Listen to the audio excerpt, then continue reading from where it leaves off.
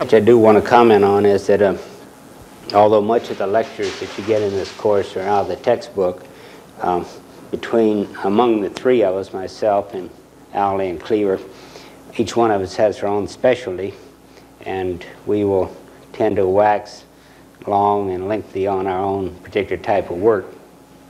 Mine, for example, happens to be fertilizer and soils. Dr. Allie will be talking to you next on propagation, grafting, bench grafting, the various types of propagation. And then in the spring quarter, Dr. Cleaver, who is with us this afternoon, will be tending to weigh pretty heavily on photosynthesis and carbohydrate nutrition. So over this afternoon, you're going to get the load on fertilizers. And we'll have two lectures of this, the one this afternoon and another one later on. Now, I'd like to approach this from about, to give you an outline. We used to have a publication which we could hand out, but it's out of print now. But most of these publications are these manuscripts or leaflets, which I used to require reading when we had 20 students in the class, and we could hand out the 20 public reprints, or could put half a dozen on reserve. It wasn't so bad. But when we got 75 students and maybe only 6 copies of some of these materials, I hesitate a little bit to have you tramp clear across the campus and stand in line to check them out. So to a certain extent, I'm shortening the course a little bit this quarter to avoid having you read or go to that trouble to read some of these publications which we used to require as reading. But there will be a few that you'll have to read in spite of everything. But if some of you want references to some of these and want to come to me or to Dr. Allie and get the names and titles, you might be able to go look them up in the library or in some Journal of American Society of Knowledge or something to read them in more detail. For example, this afternoon there'll be 3 or 4 I'll refer to. I mean, I will quote from, but I won't refer to unless you would like to have them. You can see me after class and get them. But what we're going to talk about is from a leaflet which I had published before, in which we talk about the mineral elements. The mineral elements required for or in excess by with grape vineyards in California. And what it really boils down to is we have nitrogen and potassium among the so-called macro elements. Macro elements, meaning that they're needed in large amounts. And we have zinc and boron, which are the micronutrients needed in small amounts, of course. Micronutrients or microelements. And most of all I'm going to talk about for this afternoon and next time in the afternoon concerns only these 4 elements. We will touch on sodium,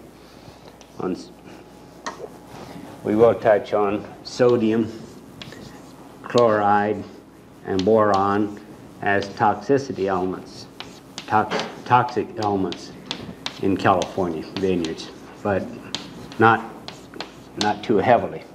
So in a nutshell, this sums up the whole mineral nutrition story in California, that we do have deficiencies of nitrogen and potassium, we have deficiencies of zinc, we have deficiencies as well as toxicities of boron, and we have toxic amounts of sodium and chloride. So that's what the next 4 lectures are going to be on, 2 this afternoon and 2 next time. But when we get around to this matter of discussing nitrogen, we have quite a big field, and this will take mostly an hour, because the first thing we want to talk about is cover crops, and then as a subdivision under that, organic matter of whatever form that you want to discuss or think about. So for the moment we want to talk about cover crops and organic matter. Now I can sum it up. I can give you the summary sentence first, and then we'll talk about it for 30 minutes. That from the work that has been done on tree crops in pomology department, and to a lesser extent to work that's been done on grapes, we can say that cover crops in California are useful only under one of two conditions. Either on hillsides where you have erosion problems, or in the central San Joaquin Valley where you have water penetration problems. Because, strange as it may seem, in some of these soils which appear to be quite sandy and which you think water would go down through like going through a sieve, the water will stand on. For example, in our Kearney field station, believe it or not, by repeated accurate records, we get water penetration at the rate of 1/10 of an inch per hour. And that's almost the rate at which water evaporates from a pan. So the question really comes up, is the water going down, or are you just kidding yourself when you irrigate? And I've got some experiments going on down there to try to prove this. For example, vineyards in which I'm not putting on any water at all after the bud break time. And last year, at least, it didn't show any effect as compared to across the avenue where they put water on. And it stands so long, so it'll stand for 3 days or 4 days before it goes in or evaporates, that they've got seashells growing there, or ocean. I'm not kidding you. I'll bring it back.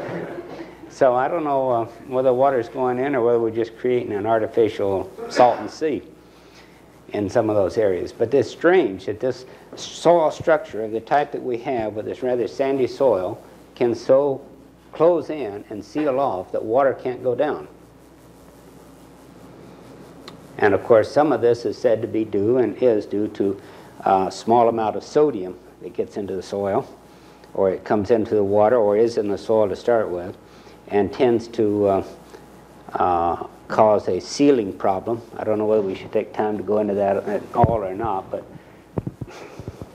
and I haven't in the other classes, but, or the other sections, but just to give you a real touch, a slight touch of soil chemistry, which we'll touch on a little bit later. If you've got a micro particle of clay with its negative charges on it, and if you have quite a bit of sodium in the soil, sodium ion is a relatively small ion. It only has atomic weight of 23 and a single positive valence, but it has a unique property that it can, when it gets a chance, it can put on a big shell of very tightly held water. So that if you have a soil that's fairly high in sodium, and then it swells and shrinks and swells and shrinks because these layers of water around the sodium disappear, and then when you put on water, they swell up, and they just act in essence like gelatin. And you can imagine putting water down through gelatin. It just won't go. So what you have to do in some cases like this is to treat the soil with gypsum. I'm off my subject already, but with gypsum, which is calcium sulfate. And calcium has a double valence, which means that it sticks closer to the soil particle because you've got more energy involved tying it into that soil particle. But on the other hand, it has a smaller shell of water. So that if you can put on some gypsum and knock off some of these big swell-toed sodiums and flush them out at the bottom and replace them with some of these more closely, tightly held calcium, then you get a better water penetration. Does that follow? You got that? Is that fairly clear or mixed up? Anyway, that's the whole idea of putting on gypsum to increase water penetration. And it's also the principle involved where you see soils that swell and crack, and make big cracks when they tend to dry out. They're usually fairly high in sodium because the sodium expands quite a bit with all this added water around, a water shell around it when it's wet. And then when the water disappears, of course, it shrinks down to nothing. So it's this shrinkage and swellage of individual molecules that gives you this big cracking of soils. Okay, I don't know how we got off on that subject, but anyway, we started in to talk about cover crops, and I said that the cover crops are useful for water penetration. That's how we got into this. And for erosion. Well, erosion should be fairly simple and clear and quite easily understood. It's just a matter of water penetration with cover crops. Well, if you've got soils then that tend to seal up because of excess sodium or breakdown of soil structures, and then you plant a lot of cover crops very close together with a lot of root systems, whether it's on the surface or whether it's down here in what you might refer to 6 or 8 inches down, 6 or 8 inches deep, to what we refer to as the plow pan, where you have a compacted layer through which water doesn't penetrate very well, but you get lots of roots going through it from this cover crop. And then when you mow off this cover crop and work it under, and the roots die off, then you've got a whole lot of little canals or channels made through this hard pan, which allow water to go through it. So that's the other reason why we would have cover crops, to increase water penetration. But we would not, under California conditions, plant cover crop in vineyards or orchards to increase the organic matter content for several reasons. First, it's true that if you have a lot of organic matter, we can erase this now, if you have the surface of the soil and you've got this cover crop that you've planted here, and you work it under, and you plow it under, and this represents a 6-inch depth, let's say. That's true that you make a very nice tilth condition on this top 6 inches. But your grapevine is standing here with its root system down here, hopefully, because you forced it down there. Maybe the main root system down here is 24 inches, 24 to 30 inches deep. Now, what do these roots down in here know about what you've done up here in the top 6 inches? They don't even know that you did anything. Sure, you've made a nice tilth condition, and you probably aided the water penetration from this example I just gave you over there. But except for that, the nice tilth condition that you've got on this top 6 inches, making it plow easier, break up easier, and so forth, doesn't affect the roots of this grapevine down here. Sir, Mm-hmm. don't the nutrients percolate down into the soil? Well, I'll get to that in a moment when we talk about cover crop here, but right now I'm trying to lay the groundwork for just exactly what you're asking for. Okay, so here's the situation on that. And then some people say, well, don't plants like to have organic matter? Don't they need it? And I can tell you that I've grown grapes out there alongside the winter vine in those tanks for 5 or 6 years at a time, and nothing but road gravel. The same stuff that they put on top of the tar, it's about a 1/4 inch in diameter, to prepare the road surface, and I've grown it in that exact material, which I've ordered from the gravel companies that supply to the highway department. And I've grown them for 5 years at a time without ever one particle of organic matter in there, just putting the chemicals in nutrient solution and pumping it over once a day. So where do people get this wonderful idea that vines have to have organic matter? No plant has to have organic matter. Maybe an orchid does since it grows, but I think you could fix up an artificial medium even for it. And why am I harping on this so much? Well, there are French vineyards in which they believe this so religiously that they even maintain herds of horses to get horse manure to put on the vineyards. The main reason for maintaining these herds of horses is just for the manure to put on their vineyards, because they think it's wonderful and they need it. It's a lot of horse manure. And that'll be on the TV too. Okay.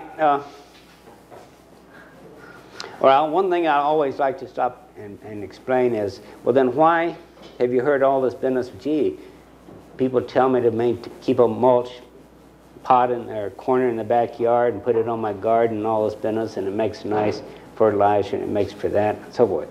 Well, if you're talking about annual crops,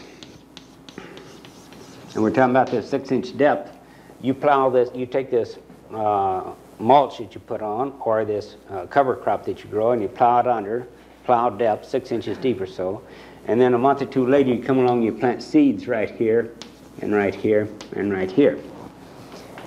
And then they grow, and they start to grow in this nice organic, nice tilth condition, light soil and so forth, and that's something else, because they start out with their root systems up in this shallow area that you've cultivated. But we deliberately, as I say, try to get all of our grape roots and so forth down below this so that we're not even involved in that. But if you're talking about annual crops, that's something else. So that with trees and orchards, say, we don't gain any benefit from other than increasing the water penetration. Now the question was raised, well, what about fertilizer? Okay, now we go to cover crops. And we have, generally in California, about 2 or 3 or 4 general types of cover crops. We have just plain barley, which I'm talking now about the planted ones. These are planted. Perhaps they should have gone the other way and put natural first, but these are planted. We can have barley alone, which you see often. We can have barley plus vetch, and vetch is a legume, which, if you were prepared for this course, you know that a legume fixes nitrogen on its root system through those nodules and so forth. So it fixes nitrogen on the root system. Or you can have other types of legumes. You can have do you really need the legumes, or do you just actually need the fixing nitrogen bacteria, or the fungus that grows in the nodules? Well, what plants are you going to have? I'm just wondering if you can just use the bacteria, and maybe the bacteria would grow on the vine itself rather than growing on the legume. It won't has to grow on a legume. Okay. So it has to be a legume for it to grow on. You got a good point there in a way, but it has to be a legume because that's the nature of a legume. Or you can have another type of legume which you'll see quite often is something called horse beans. It's sort of a broadleaf type plant that you see, and it's also a legume which will fix nitrogen. So you say, well, this legume and this vetch and these horse beans will fix nitrogen, and that gives me some free nitrogen.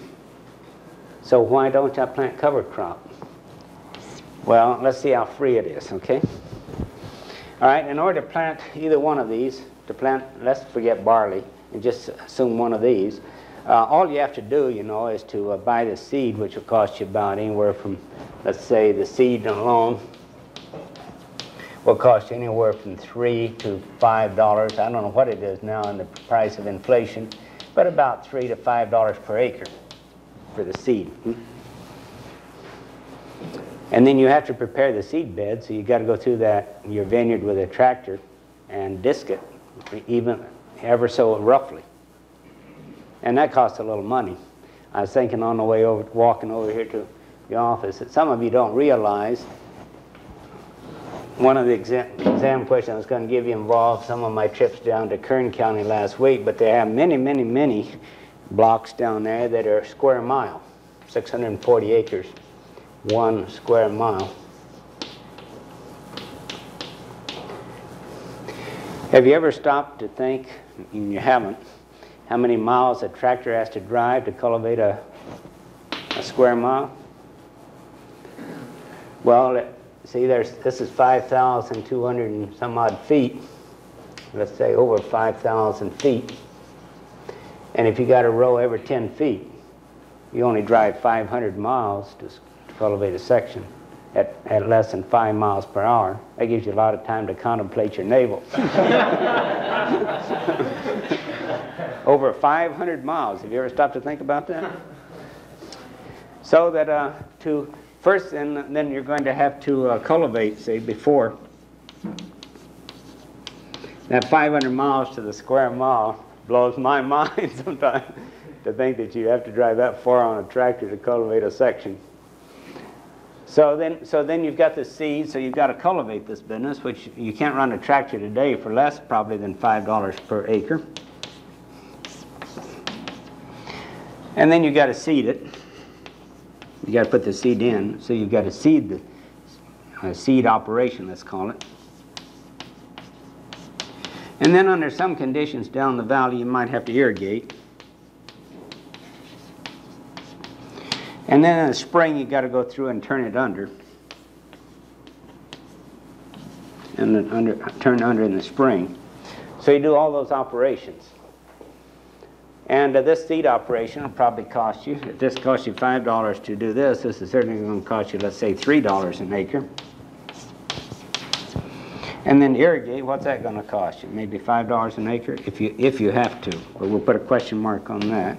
And then you got to go through and turn it under, and that may be fairly expensive. That may be $5 to $10, depending on how big the cover crop is.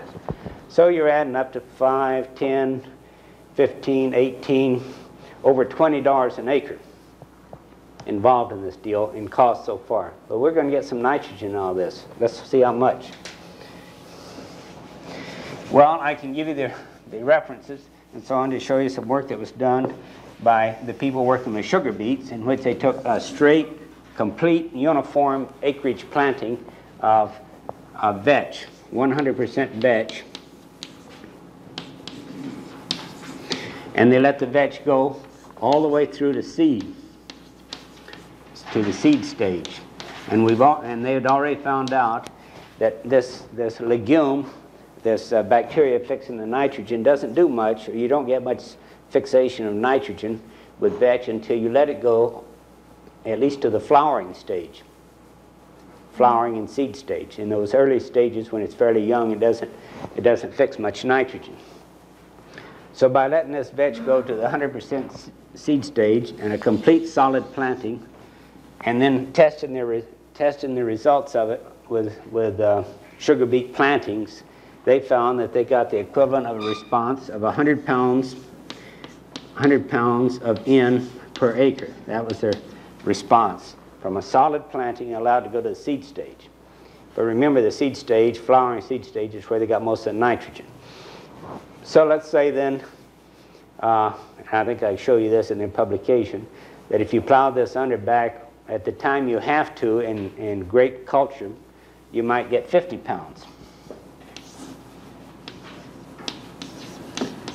You might get 50 pounds of nitrogen per acre in a solid planting. But grapes, you can't plant it in solid planting. You got vines here, and vines over here, and vines over here, and you either plant a 4-foot strip, or perhaps a 6-foot strip. Some people might put a 6-foot in, but more commonly it's a 4-foot strip, and the vines are planted 12 feet apart. So if we're going to go with this idea of the seed stage, then we cut this 50 pounds into a third, which gives us 17 pounds of nitrogen. So this gives us 17 pounds, theoretically, 17 pounds of nitrogen per acre from this cover crop that all we had to do is do all this for. And even at today's high prices, you can buy that 17 pounds of nitrogen, certainly for 20 cents a pound, which is $3.40. And what did we say over there, $20? So you got a lot of free nitrogen, didn't you? You can buy it out of the bag and spread it on this afternoon for 20 cents a pound and get whatever benefit you're getting out from fertilizer out of that cover crop for $3.40 versus $20. One time I was sitting in an old farmer's home down in Madera County and giving him this speech while we had some of his homemade wine or something, and he said, you know, I was going to put on cover crop on my vineyard this fall or next month, but he said, you just changed my mind. I'm going to use that money to buy a Cadillac. That was back before the gas shortage, so he bought a Cadillac instead and forgot the nitrogen bit.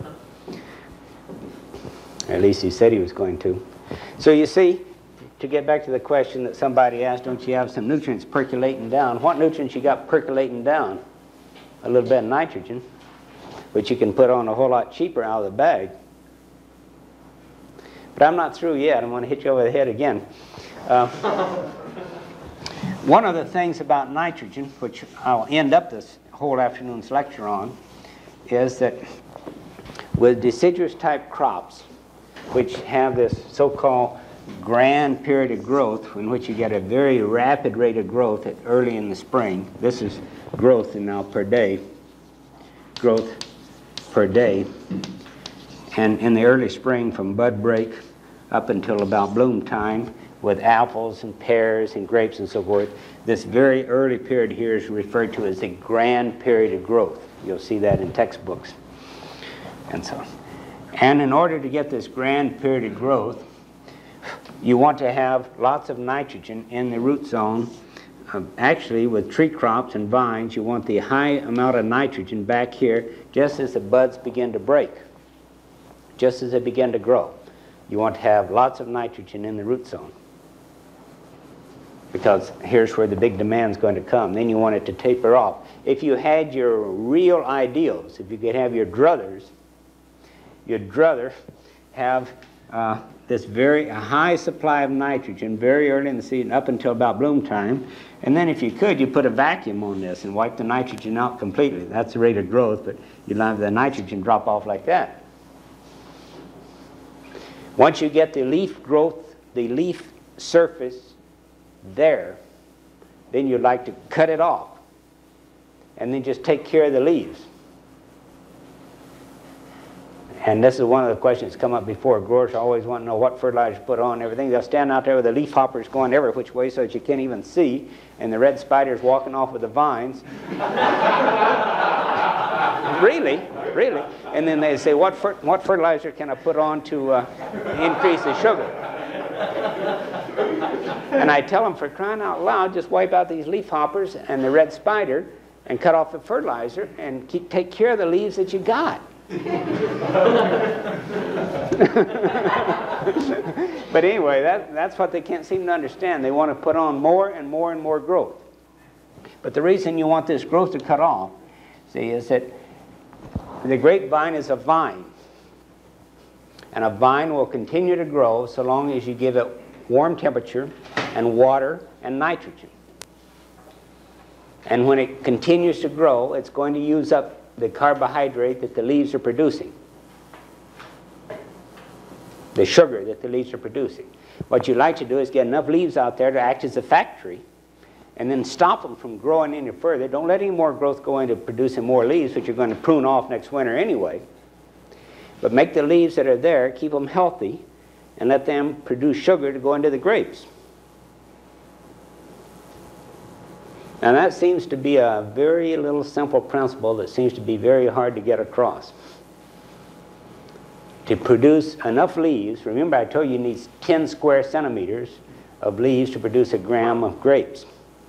And once you get enough leaf surface, if you'll take care of it and stop the leaf growth, or the shoot growth beyond that, using up energy and sugar, which you don't need, into new growth, but instead stop it some way and put it into the fruit, then you'd have an ideal condition.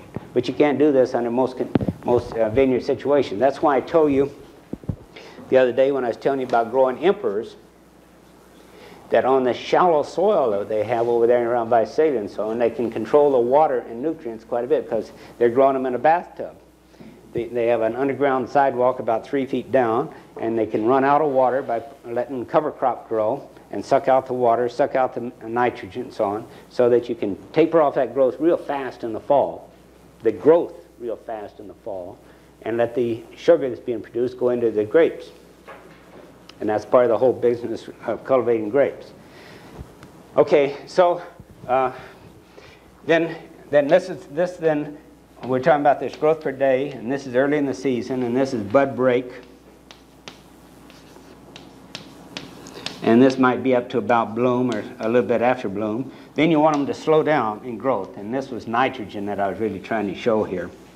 This is growth will taper off like this. But the more rapid you can taper off that growth after you get sufficient growth, remember I told you had to have a little carbohydrate accumulation or to have flower buds form, and that this takes place about bloom time. And of course after that you'd like growth to slow down so that you can get the sugar that's being produced going into the fruit. Okay, what's this got to do with nitrogen and cover crop? Well, we want this nitrogen in the root zone of the grape, ready to be absorbed by the roots, just as buds break or swell or broten. Yeah, okay. And then we would like to taper it off. But we got cover crop. This is a legume cover crop that we only paid $20 for when we could have bought it for $3.50. So we've got that in there, but we plowed it under back here about bud break time, and it takes about 2 months for it to decompose. Because when that is decomposing, it has bacterial action going on to break down all of this plant tissue, to break down to release the nitrogen. And you can't have all potatoes and no meat. So these soil organisms have to have some nitrogen go along with their potatoes, with their carbohydrate. So they're going to scrounge around and use up every bit of nitrogen within the area in which their roots or their tops are involved in order to go through this decay process. Right during this time when the vine would like to have it too. Then when they use up all this food and go through all this decomposing process and finally break down and begin to die themselves and release the nitrogen to the plants, that's over here about this time, about this period. Now all of a sudden we got a dose of nitrogen. But do we want it here? Here's where we'd like to have the growth start to slow down. All of a sudden we're going to give them a shot of nitrogen. So we not only paid about 4 times what we should have for the nitrogen, we're going to get the nitrogen delivered nearly 2 months late. Now I think I made that sermon strong enough. So getting nitrogen out of a legume cover crop is a real waste of time and money, okay? Does anybody ever sheep a vineyard anymore so that that doesn't happen? I mean, you're not putting a cover crop down, but say you want to clean out the vegetation that you've got. Does anybody ever sheep it? Just plant the cover crop and then sheep it. Well, you couldn't do it in the spring, see. Now we sheep, I'll tell you later on in the lecture after the next that this is a good idea to sheep in the late fall. Or not a good idea, but it's good economy in countries where food is scarce. But if you put sheep into a young vineyard with shoots out this long, they'd eat the grapes and forget the cover crop. So we can't do anything. So cover crop, really the organic matter aspect of the cover crop doesn't help you much. And the cover crop doesn't do you much good from the standpoint of a cheap source of nitrogen. And it involves a lot of operations and expensive operations, and not the least of which is this idea of irrigating late in the fall when you're putting in the cover crop, because you could possibly stimulate some late vine growth, which would cause the buds might break and push out and cause you some frost damage, which we'll discuss Wednesday. So just the cost of irrigation alone is not the only problem here. So we just do not recommend that. Okay, but you're still an organic farmer. So, okay, I can't use cover crop, but I'm going to use manure or something like that. Okay, let's go to manure, because you want organic matter. One of the basic principles of soil courses, I guess, or of a soil course, is one put out by Professor Yenny at Berkeley, in a reference I can give you, which he worked, I guess it was his PhD thesis at Missouri, is that whether or not you can have soil organic matter held at a relatively high rate in a soil depends upon 2 main factors, and that is the temperature of the climate and the rainfall or humidity, or the combination of the two, rainfall dash humidity and temperature. And he worked east and west, I guess, but mainly north and south, to show that the farther north you went from Missouri, the cooler it got, the higher the humidity got, and the higher the native organic matter was in the soil.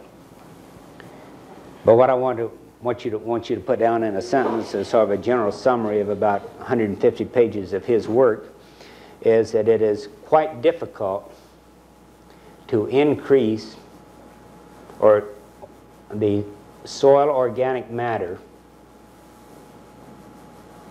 above that which existed in the native soil. That it's quite difficult to increase the organic matter above that which existed in the native soil. Now, a lot of you have been out in the desert and stomped around the mountains and what have you, and how much organic matter do you think there is in the native California soil? Pretty low. Maybe something like 0.2% compared to maybe 20% in some of these prairie soils of Iowa and North and South Dakota and so on, where they had the buffalo grass and it had decayed and accumulated for a period of 1,000 years, so that when the farmers came in there to plant corn and so on, they moved into this beautiful, rich, organic soil and planted corn and immediately burned it out. But because the environment, the temperature and the relative humidity and so forth of those areas are such as they are, you can go in with rotating crops and build back the organic matter quite a bit. If the native organic matter was 10 or 15% and you burn it out to practically nothing by planting corn on it for 20 years, you can go and plant soybeans or some such business as this and put in a cover crop and rather quickly bring it back to another 5 or 6 or 10% because of the environment in which you're located. You can bring it back close to what it was. I mean, it isn't too hard to build back toward it. But if you come to California and try to plant a cover crop in a vineyard soil that ran about less than 0.5% organic matter, and you're going to try to build it up to 2%, man, you're climbing one of those hills where you take 2 steps up and fall back 2. Because you can build it up for a month, but you can't build it up for much longer than that. Now let me give you an example, one that really I think maybe go home if they haven't thrown all the stuff away. You've been out there pruning grapevines, you did for a few weeks, and you pruned off a lot of stuff like that. And all we do is break it. We just go through with a chopper and break it up in chunks. Yet you didn't have to stumble around over a lot of pieces like that stuff that was left from last year or the year before or the year before that. Why? Where'd it go? It burned up pretty fast, didn't it? Because you can chew this up with a disc. You can break it up in pieces like this, and there won't be one particle of this hunk of wood left next year when you go out there. Under our California conditions of high temperature and low humidity and so forth, this stuff disappears in a hurry. How long do you think a nice, luscious piece of vetch or barley will last? If this disappears in less than a year, how long do you think a piece of barley or vetch plowed under will last? About long enough you get the tractor back to the barn, huh? So you're not going to build up organic matter, no matter if you do want organic matter. And there are California conditions, no matter what they may tell you in the Sunday Examiner. Okay, so you're not going to build it up.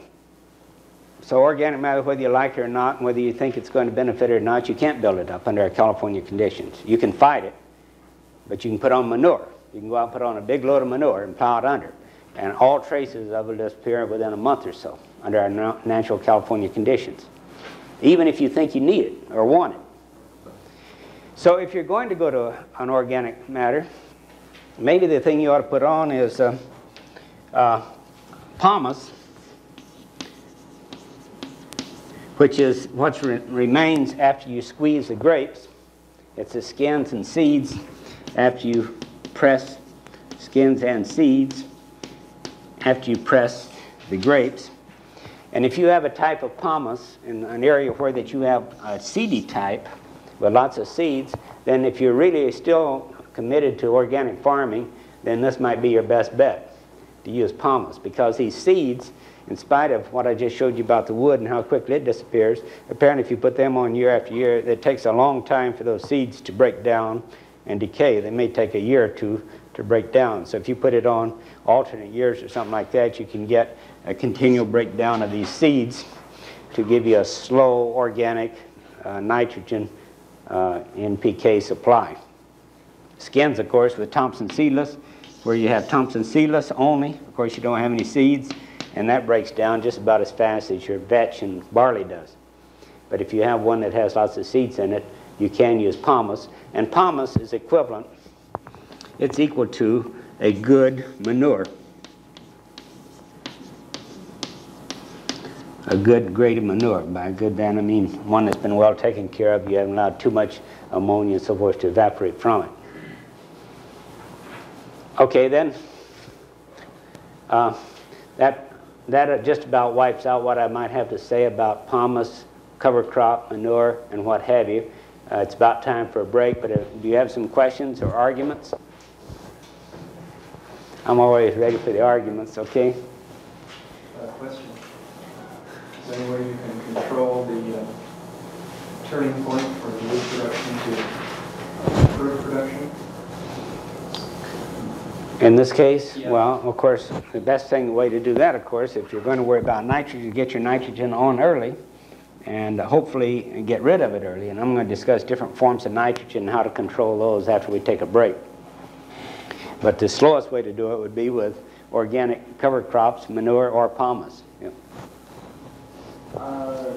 Some foreign countries will use the system, especially with the loose setting varieties, such as Cabernet, or like getting those carbohydrates away from the stems and into the fruit bud setting time. And you want all the reserves of nitrogen and carbohydrates going into the fruit to set all the berries. They'll just top the lines, cut out the apical meristem and the drawing effect that has on the reserves. Is that recommended for anything?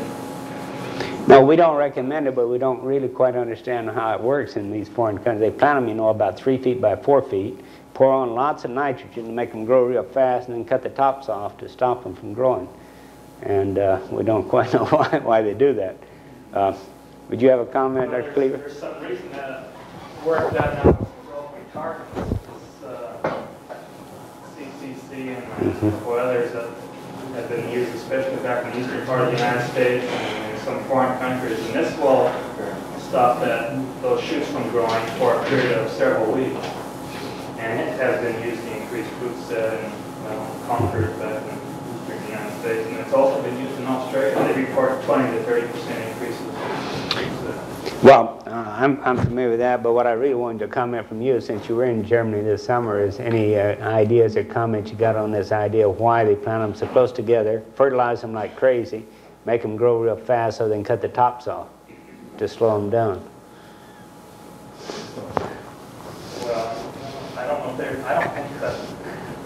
practicing that anymore or not. Well, they top them in France.